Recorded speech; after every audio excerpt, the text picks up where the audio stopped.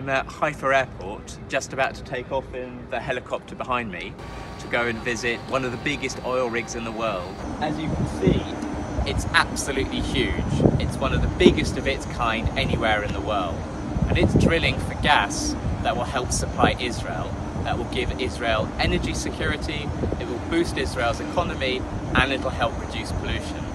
The company that is running this is Energean, a company listed in both Israel and in London.